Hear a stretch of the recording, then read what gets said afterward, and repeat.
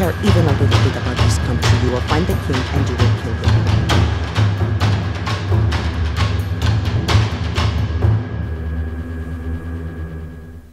Hello, welcome back to Frank's Penance. At the moment, Frank is just heading into Mike's bar because I need to see if there's anything worth doing around here, whether my friends have any missions for me.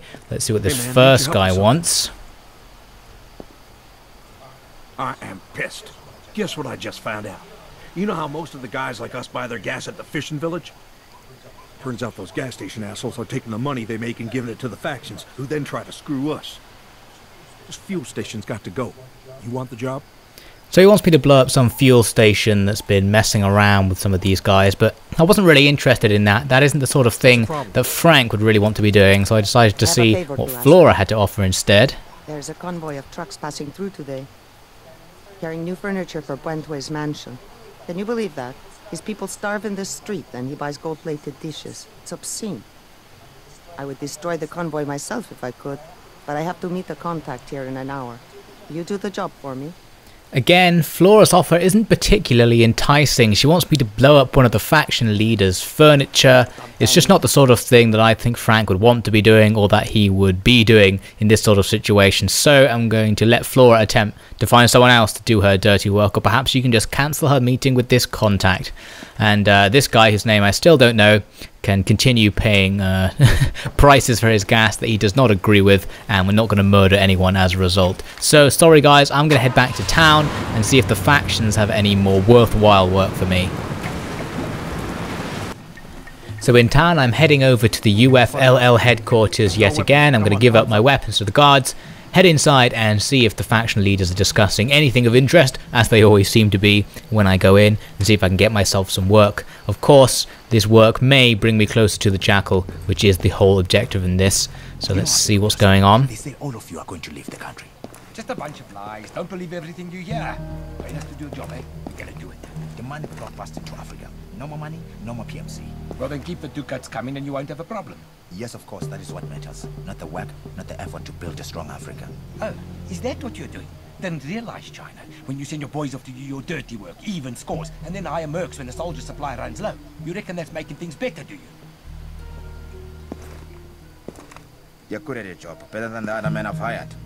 The UFLL is getting very strong thanks to you. That's good. What Dr. Kagumba is trying to tell you is that we've got a job and we're looking for a freelancer to take it. Someone like you, China. The APR is providing security for some European agribusiness. You know the type. Blokes in three-piece suits eager to try some funny business with the local ecosystem and no complaints. So APR soldiers guard the farms and in exchange the company gives them all the rabbit food they can eat. We would like you to put a stop to this treachery. The company farm is in the foothills east of town.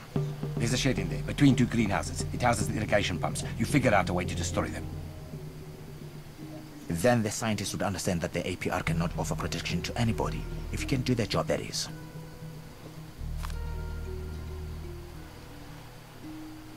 You get the gist, eh? Go to the greenhouse complex, find the shed with all the pipes, take it out. Payment in stones, same as always. You're on your own here, China. Don't expect any friendly faces out there, even from us.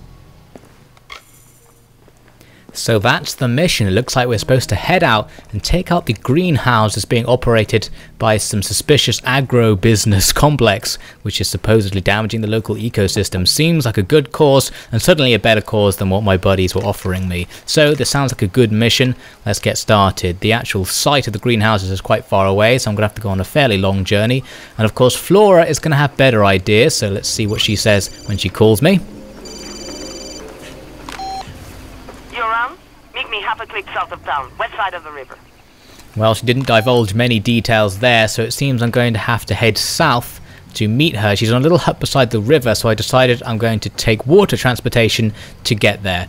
So let's head over and see what Flora is thinking about this particular mission.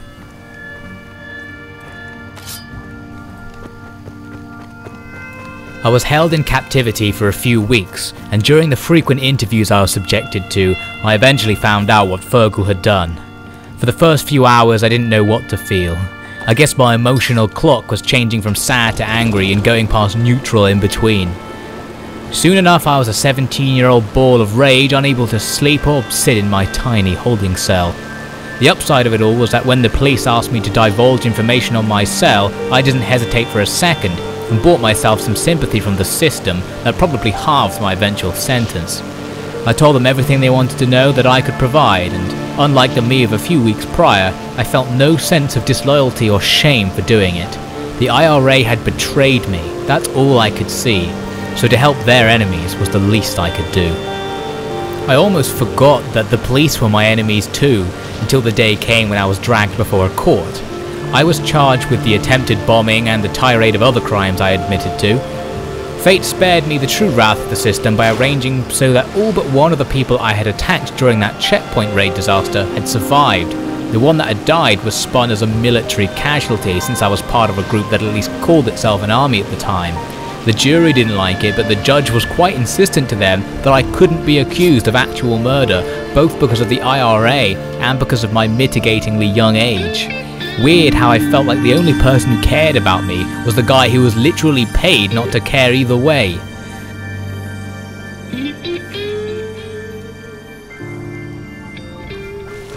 So I've made it to the location where Flora is hanging out. Let's see what she has to say.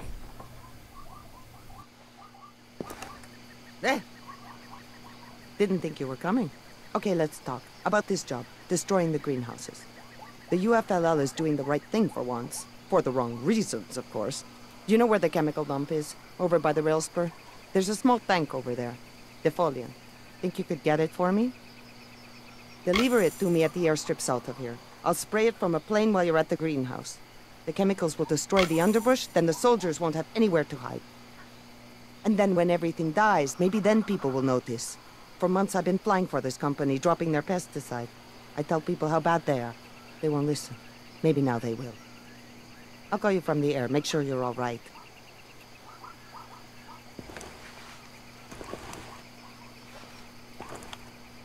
I need the tank at the chemical dump. Be sure not to get any on your skin.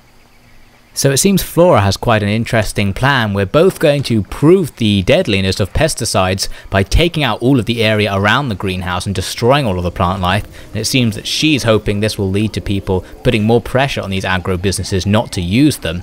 And at the same time, by taking out all of the plants in the area, it's going to stop any enemies that I encounter while I'm there from having cover, which means it's going to make my mission for the UFLL go a bit easier as I go in to try and take out the pumps they use for irrigation. So first I need to get this pesticide from the chemical plant, which luckily is right around the corner from where Flora was hanging out. There's a little pass through the mountains that I can use to get in without having to use the road, so hopefully that will reduce the chance of me being spotted. However, I've already been spotted by a sniper who is somewhere behind me. At this point I don't know where they are, but I can hear shots occasionally flying past and sometimes bouncing off the back of the car. So I decided I'd try and take him out with my own rifle. I hear more shots going very close to me. I look very carefully and I'm just about able to spot the guy in the distance.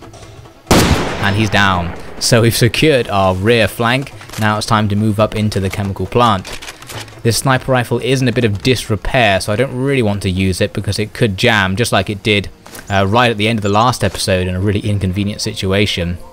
So now I can just about see the chemical plant. We've got some vehicles, various train carriages. I can see a couple of guys running around in the distance. They look kind of panicked, so I think they probably heard that sniper rifle round I just fired, but I don't think they know where it came from because they don't look like they're coming this way. In fact, now they've disappeared, so perhaps they've gone inside. So I decided that I simply need to make a careful advance on this chemical plant. From where I am, I don't see any hostiles. Of course, I do know there are at least two, so I need to be careful. It's possible I can get in and steal this chemical pesticide without them even seeing me. There's this shipping crate in front of me which gives me good cover from the building, so I can get relatively close with without them having a chance to see me approach. Now a little closer, I still can't see any more hostiles. So I thought it's probably safe to get even closer. I'm going to move over to this little ramp. This here is my dart rifle, which I recently purchased. The dart rifle puts enemies to sleep with a powerful tranquilizer, and more importantly, it basically neutralizes them quietly. So they'll go down and the enemy won't know where you fired from, but they will know you're there because the guy goes down screaming usually. So they'll know something's wrong, but they'll have no idea where you are. So this is a good weapon for making a silent approach. Now as I approached the building, I spotted someone ducking in the bushes, just looking up at the cliffs there. So I utilised my silent rifle to take him out. So the enemy, I think they already knew I was here, but now they definitely know I'm here, sorry. So I need to be more careful. They have no idea where I am, of course, though, thanks to the silence, so I'm still free to wander about in this area, and it's unlikely they'll rush over thinking I'm here all of a sudden. So I'm guessing the chemicals are somewhere inside this building by the looks of it on the map, so I'm going to peek around the corner and just have to see what I can see. Oh, too late. Some guy, I guess, decided to come investigate the area, comes out and I'm forced to go loud, taking out barrels and firing my pistol, so the enemy definitely know I'm here and they almost definitely know I'm over in this direction. There's 2 more enemies downrange there. I think there's a 3rd and a 4th as well, but I'm too far away to hit them with this pistol. I could whip out my sniper rifle, but as I said, I'm not really willing to use it. So I decided instead I'm going to move in closer and try and flank them here, getting around this sheet metal wall. But there was a hole in it and a gap here, so they spotted me approaching. I'm firing wildly. I hoped that barrel would explode, but it didn't. One guy runs out. I think he didn't even know where I was, and I sneakily shoot him in the back, quite dishonourable, and able to sneak up on the flanks of where I saw those enemies. There's the other one. I take him out. There's more fire coming over from the west, more guys coming down from where the railways are. Again, I'm too far away to really be effective with this pistol, so I wasn't 100% sure what to do. It's quite difficult for me to advance, so I decided I'll try out the sniper rifle. It looked like someone was coming around this building. I decided to just take the building out in case any of them were hiding inside. That's also going to blow up that ammo cache, and I take some damage myself from the shockwave coming off that explosion, quite inconvenient. The enemy seems to be charging me. I'm able to take him out with my pistol. He was quite inaccurate. He had a good chance to shoot me there, but he missed. Another guy appears, goes behind this corrugated wall. I couldn't tell where he was, and he assumably can't tell where I am because he's not firing. So I'm going to sneak around. There he is. Finish him off. So that was everyone by the looks of things, and now I'm free to go and look for this pesticide, and there it is, just sitting on the table. Not a particularly secure location to keep your pesticide, but I guess take that up with the militia. So now I just need to get the pesticide to Flora. She's over at an airfield to the south, not too far away, but just before I do that I noticed there was a case of diamonds on top of this truck, and I wanted to get it. Let's see what Flora has to say just before that. If you've got that can of poison, come on out to the airstrip. I'll take it off your hands. A fine idea, so I'm going to grab the diamond and then make my way over to Flora.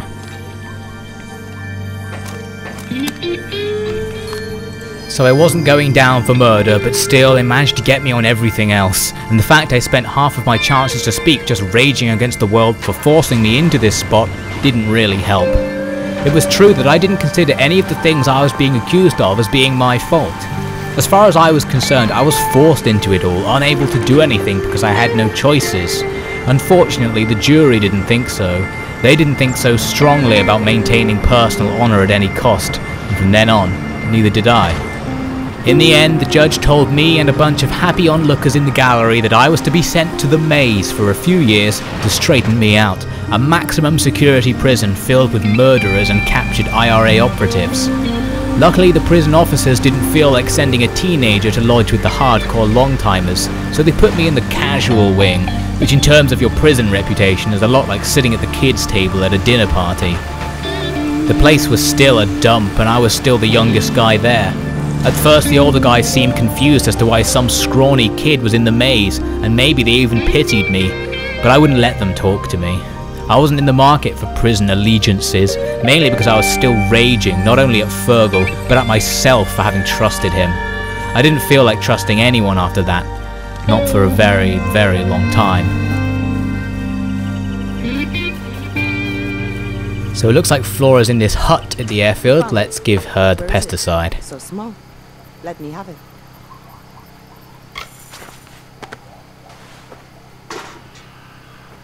Perfecto. I'm going to take it up right away. You should go to the greenhouses. Now is the perfect time. So it's time for the plan to all come together, I guess. I'm going to steal this ammunition that Flora had lying around in here. Now I'm going to head over to the greenhouses and start thinking about my other mission to take out the irrigation pumps, and hopefully Flora's going to help me out on the way. It's a fairly long journey, so I better get going.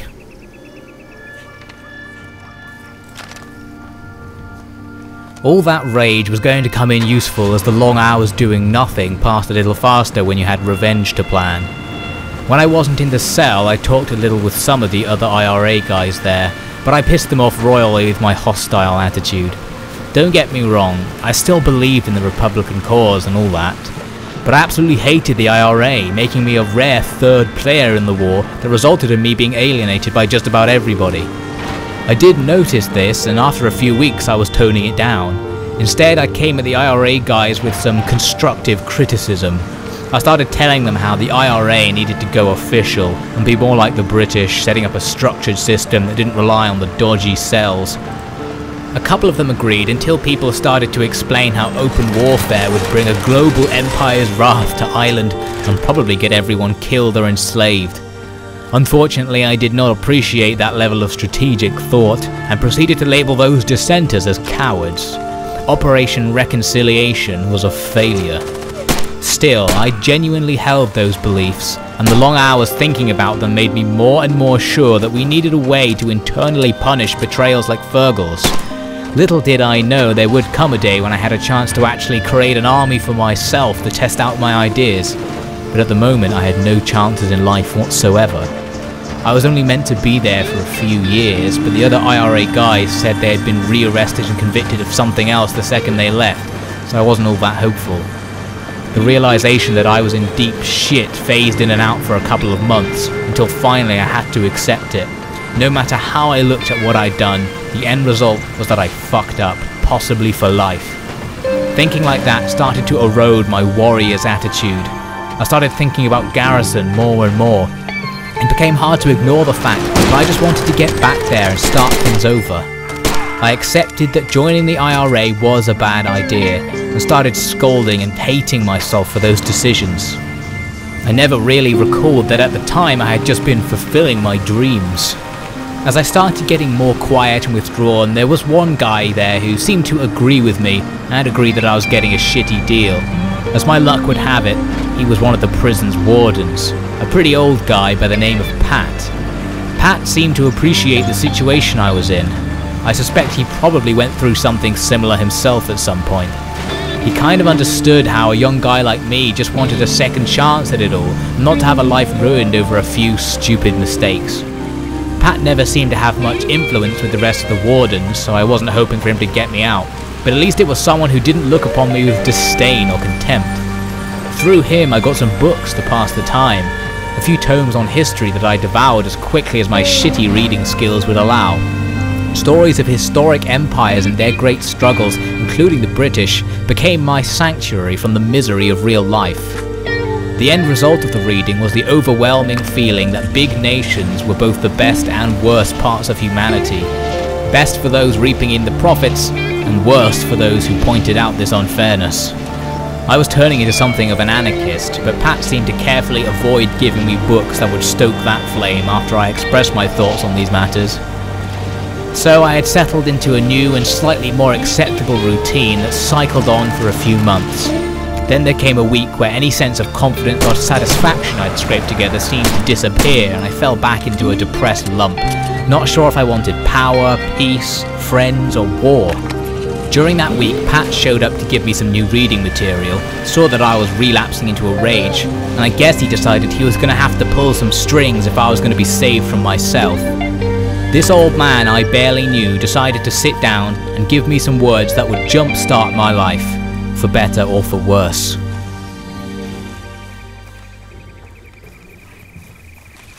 So now I'm approaching the greenhouses. I found this sneaky route where I can come through this forested cliffy area to get in there unseen. There was also a suitcase with diamonds and a whole bunch of ammunition sitting around there as well. Quite handy.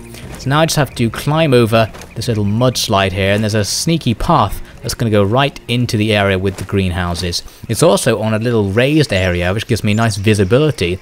The problem is that as soon as I arrive, I get my binocular out and see that there's a sniper looking right at me. So it seems I arrived at the imperfect time when he was actually looking at this entrance. So I'm going to use my silent rifle to take him out, but the enemy already got some shots off, and I think they probably already know at least that I'm up here somewhere. So it's not going amazingly well. I'd hoped to get in a little bit more stealthily and see if I could just take out the pumps without them noticing. But at least now I have this good position to look for any more enemies who might be coming for me. For the moment I can't see anyone, so I'm going to move forward. Suddenly I see someone coming right up the path towards me, and I take him out as well. I've only got one dart left, so I can only do one more silent kill, though at this point silent kills are getting less and less valuable because I think they are working out that I am just up here. So I come onto this little cliff, and see if I can see anyone over the side. I start hearing gunfire coming from somewhere, so I'm going to go loud and switch to my pistol. So I need to see where these guys are. I had a feeling they were somewhere off to my right, but then I see them emerge right in front of me, and I take them out. Now that definitely attracted some attention, so I need to stay on the lookout. I can see one more guy in the distance who I took out with my last dart. So now if I want to take guys out at range, I'm going to have to use my little unreliable sniper rifle. Hopefully that'll be okay. For now, it looks like it's safe to advance. The enemy aren't going to come from behind me. And I think I've killed everyone in front of me. I do spot someone scrambling through the undergrowth. I think that might have been someone I shot who didn't actually die and was just wounded and was trying to escape. But I've taken him out now. So now I can make my advance towards these greenhouses. I spot someone in the distance while I'm reloading, so I'm going to quickly wait, take him out. Luckily he didn't move, so I got a nice clear shot with my sniper rifle. So now I can move in. I think the pumps are somewhere at the other ends of the greenhouses, so I need to get to the other end. But of course this could be dangerous, because there could be guys hanging around in there. I fired at the glass there because I saw a silhouette behind it. There's a tower at the other end of the greenhouses, and I could see someone there. Unfortunately, it looked like the glass was going to stop my shot. So I decided to come up onto this tower to see if I could spot the other guy from here. I can't really see him, but I do start taking fire from below. It seems standing on the tower is a good way to make a target of myself. Lucky that guy was really inaccurate, and the wooden planks around the edge of the tower absorb some of the fire. So I take him out, finishing him off with a second shot there. So I can't see the guy in the distance, so I'm probably going to have to just advance, because if I just sit here, the enemy are just going to start surrounding me. Luckily, I guess there aren't too many enemies here. It's not a very intense battle going on right now, so there's probably only a few of them skulking around somewhere, so it's not too dangerous. As I advance, someone starts firing wildly. I don't think that guy even knew where I was. He was just firing blindly. Take him out with ease.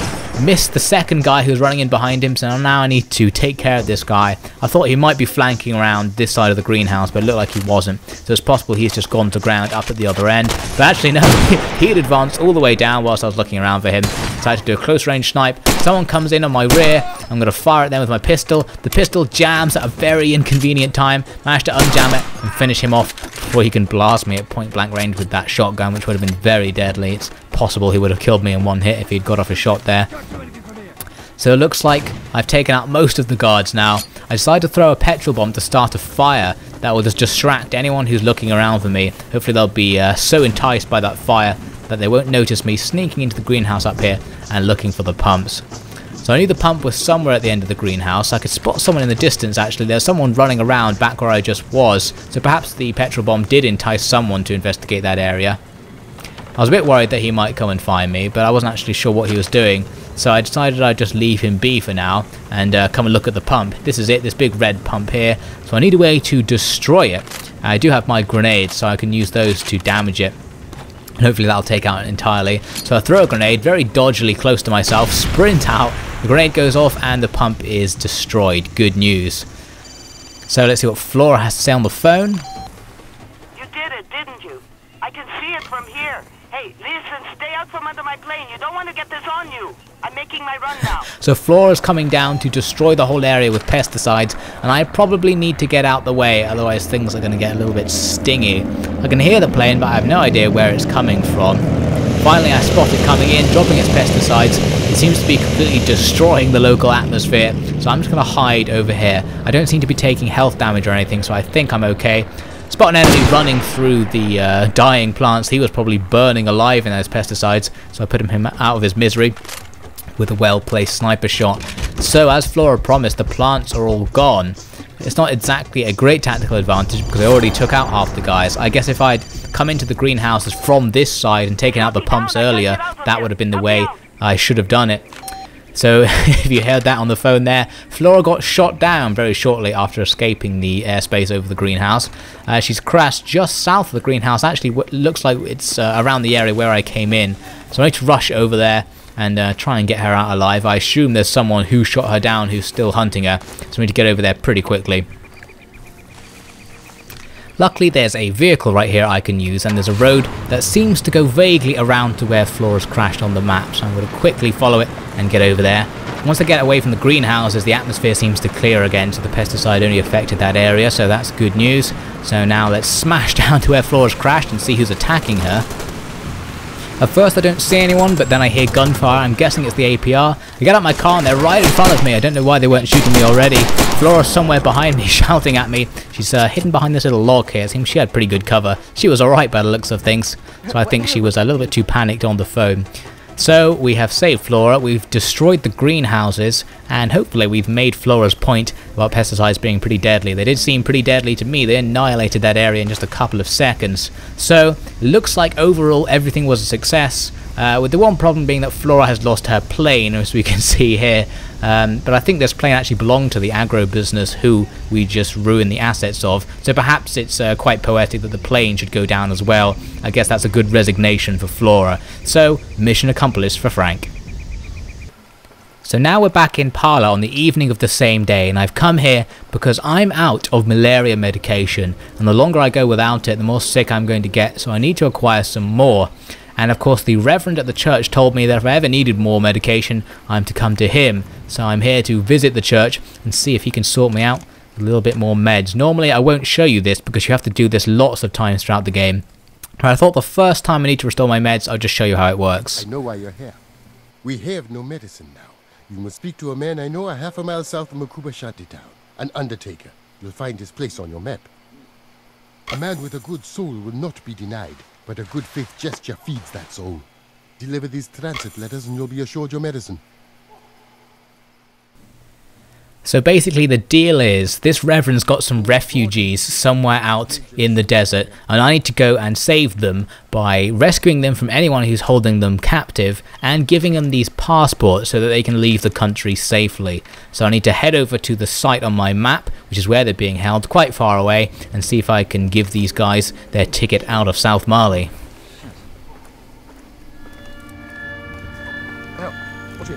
Pat had worked out that I was conflicted and essentially told me to cool off and lower my expectations. I wanted everything to go right again, but he told me that one man could not achieve anything. He told me I couldn't be the man who won the revolution, restored the republic, or in fact, he went on to say, do anything of note whatsoever. Normal people were bound to do normal things, and it was part of growing up to come to appreciate that. If that's true, then I guess I still had some growing up to do when I stepped onto the plane to South Mali. Anyway, after Pat's lecture I said pretty much nothing, not really willing to let Pat's downbeat message sink in. Pat quietly replaced my books while I stared at my favourite spot on the floor. Then he said that he knew I wanted to return home to Garrison. If that was the height of his intuition, it's no wonder he never became a proper police officer. But I shouldn't be insulting this guy, because he actually had a plan to get me out. So I've located the hut where these refugees are hanging out, and I spotted a bunch of armed militia outside, so already I know I'm going to have to fight my way through them. I've taken out one already using my silent rifle, but it seems it wasn't silent enough because they know where I am, possibly because of all the fights I had to go through on the road just to get here. So I'm going to pull out my loud sniper rifle. I thought there was a guy behind that corrugated metal sheet, so I fired at it just on the off chance that I managed to hit him. I wanted to come up the slope here because that would have been my favourite way to attack, but instead I'm going to have to go around to the road because I can't climb up here properly. Looks like the guys are coming out to meet me though, taking out one quite easily with the sniper rifle and taking out the second one very difficultly with the pistol, eventually getting him after wasting a whole clip. Still, I doubt there's that many more guys guarding these couple of refugees. They're not of much value to the militia, so I'm going to sneak my way up. I do see one more guy sitting in the corner. I can't really tell if he's militia at first. When he turns around and reveals a gun, I take him out. It tells me I've unlocked an underground location, so I know I've secured the area. So I'm going to head inside the house and supply these guys with the passports that they need. I saw what you did. Thank you. And you have passports. Our friends in back will be happy to see you. Come in. You are sick. We help you. We have medicine. You have papers? You will be better now, and we will be better. We help each other, yes? So with a little good deed, I've got myself some medicine. Frank is now good to continue for the next few days of his penance.